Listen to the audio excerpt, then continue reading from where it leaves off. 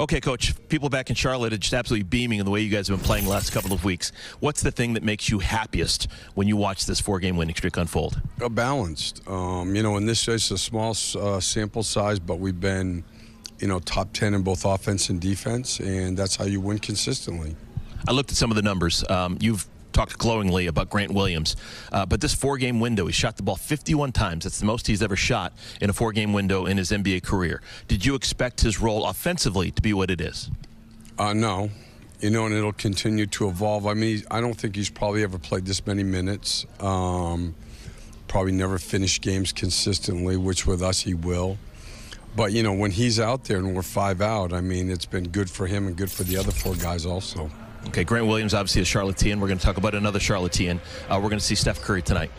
You've been in the league his entire career. How has the scouting report changed about Steph Curry from when it began his career until now?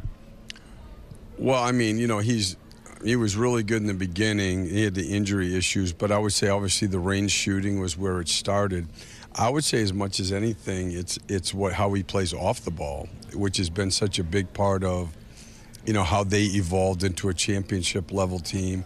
And then the other part, which, whatever you talk about, but it doesn't, is his defense, where, he's turned into a very good defender.